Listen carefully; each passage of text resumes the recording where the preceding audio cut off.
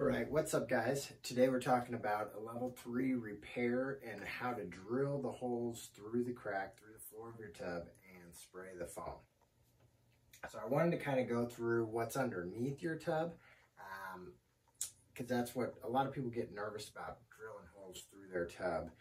First thing you need to remember is, well, your tub's already cracked, so this isn't going to damage it any more than it already is.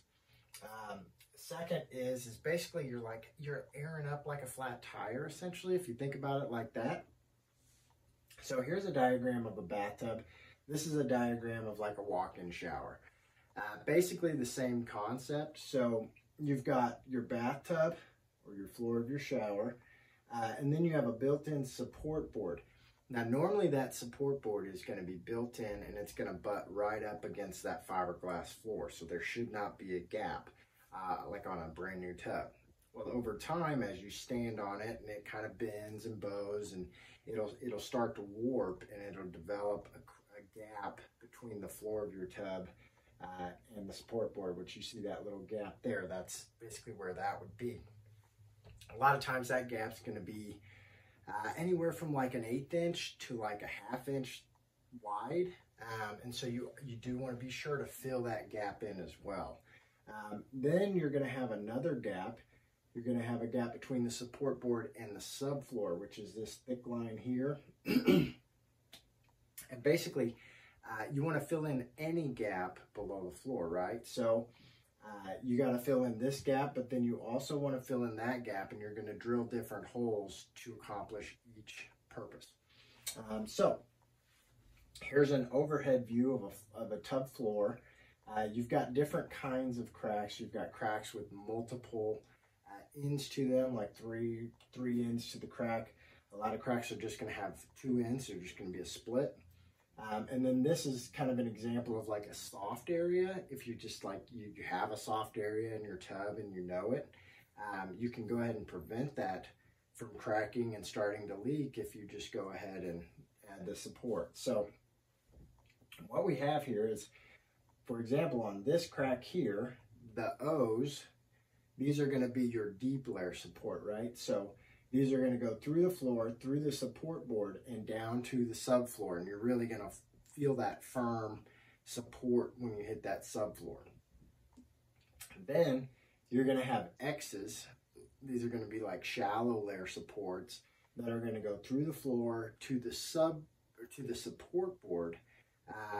And then stop there, because with those you're going to try to fill in any gaps here, right? So what you do first is you drill out the end of each crack using a 1/4 inch to a 5/16 inch drill bit, and then you're going to put your foam straw all the way down to find the subfloor, lift it up just a little bit, and then start spraying foam. And you're going to spray foam filling up this gap here, right? And then you're gonna drill the shallow layer support holes, and then you're gonna take your foam straw and you're gonna put it down in those, and then you're gonna fill up any gap between the support board and the floor. And what you want to see is, let's say you've got these all drilled out. Let's say you start pumping foam in one of them. You really want to see that foam start to come out the other holes as you're pumping the foam. That means you're getting good coverage, and then you're going to let that set for at least 2 hours, possibly more. Let it set for 2 hours. When you go back, you pop off the foam that's kind of bubbled out of it. It'll be hard at that point. You pop it off. If it's still like real soft and gooey at the center when you pop it off, just keep letting that set up for a little longer. You know, let it at least for 2 hours. You know, if you give it 4 or 5 hours, it's not going to hurt anything just to let that completely set up. So there's really no time frame other than make sure it's all firmed up and it pops off and it's all solid. And normally that takes 2 hours or more.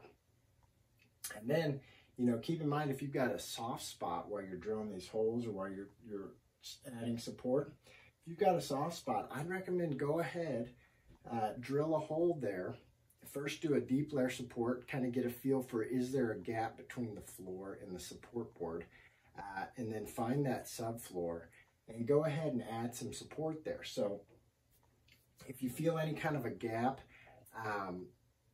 do the deep layer support hole, pump your foam down in there, but then also do a shallow layer support hole where you just drill down to that support board and try to get some foam in any gap that might be in there as well. That's really it. Very straightforward. Feel free to contact us. You can message us on our website. You can send us an email or give us a call. We're ready to help you.